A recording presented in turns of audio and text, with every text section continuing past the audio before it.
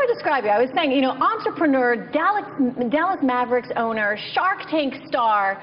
You do it all, Mark. Yeah, I don't know about that, but entrepreneur, that works. You know, you and I were talking earlier today on one of the panels, and you made some really fascinating points about innovation right now in this country, and all that needs to be done to encourage it, to encourage small businesses. What do you think overall is the most important thing for new entrepreneurs right now? Just to go after it. I mean, the thing about being an entrepreneur is it's just all to you. You know, a lot of people like to make excuses. I don't have connections, I don't have money, I don't have this, but, you know, if you find something that you like to do or love to do, be great at it and see if you can turn it into a business. In worst case, you're going to have fun doing what it is you love to do. In best case, you can turn it into a business. I'm just not big on excuses. I just think if you really, everybody has that opportunity to go for it. They just got to do it. Well, you know, a lot of people say it's hard to get a loan right now if you're a small business owner or you're trying to come up with an idea. How do you get the capital to start that business? Well, first of all, if you're starting a business and you take out a loan, you're a moron. Right, because there's so many uncertainties involved with starting a business, yet the one certainty that you'll have to have is paying back your loan. And the bank doesn't care about your business, or whoever you borrow from, unless it's family, doesn't care about your business. You know, and so it's just a complete conflict. So what's the small business entrepreneur? 99% of small businesses you can start with next to no capital. It's more about effort. You know, small businesses don't fail for lack of capital. They fail for lack of brains. They fail for lack of effort. Most people just aren't willing to put in the time to work smart. I mean, they go for it in a lot of cases, but they just don't recognize how much work's involved. And if you do the preparation, if you start a business, you better know your industry and your company better than anyone in the whole wide world, because you're competing. And to think that whoever it is you're competing with is just going to let you come in and take their business, obviously that's naive. And I think most people don't recognize that.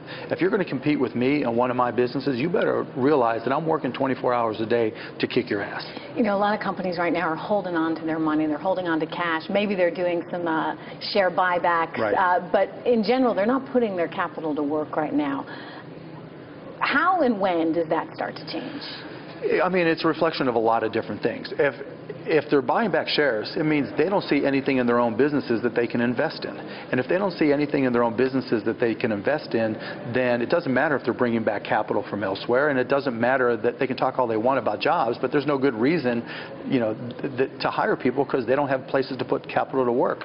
And I think that's also a reflection of the focus on Wall Street. You know, most of the times when we talk about putting capital to use, we talk about public companies.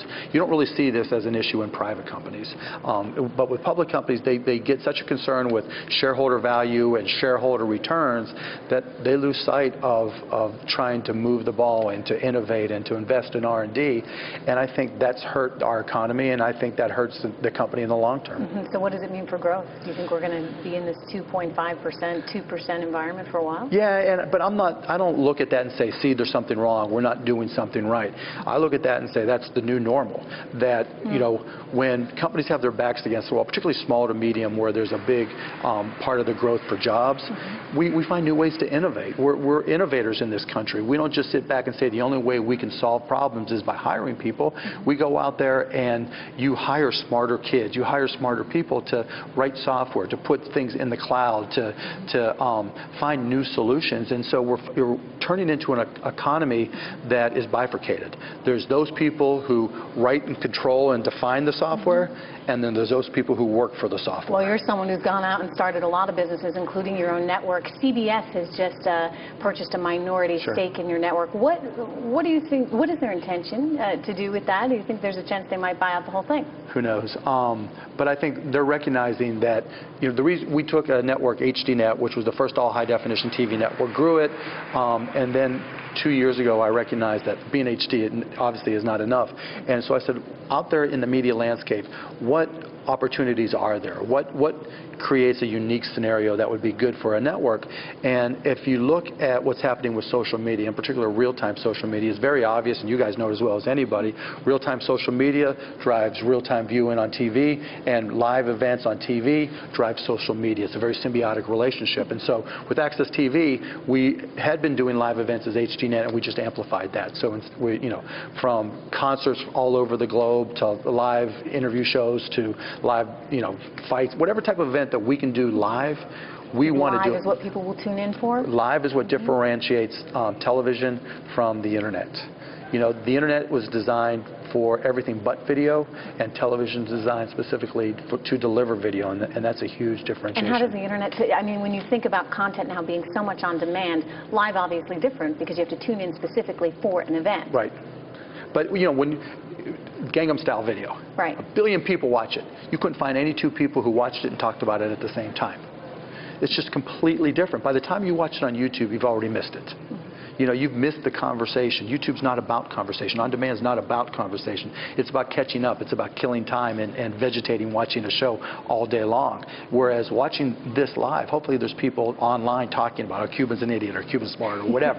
Trish knows her stuff, or whatever it may be. But that's a holistic conversation that happens in real time that creates a unique experience.